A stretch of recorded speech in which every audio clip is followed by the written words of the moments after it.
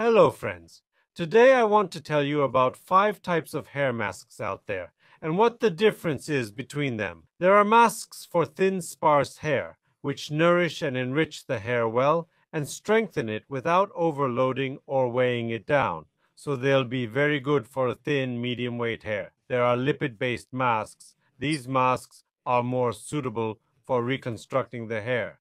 For sealing and strengthening the hair, they'll be ideal for almost any hair type that needs care and restoration. There are masks specifically designed for porous, dry, very damaged hair that needs maximum hydration. Such a mask will be very good at smoothing porosity and smoothing the hair. There are also masks specially designed for modified hair that has survived thermal exposure and severe damage, like hair after Botox, keratin, nanoplasty, or other modifying procedures. This mask is also suitable for heavily bleached and extremely damaged hair, as it facilitates the reconstruction and restoration of disulfide bonds inside the hair.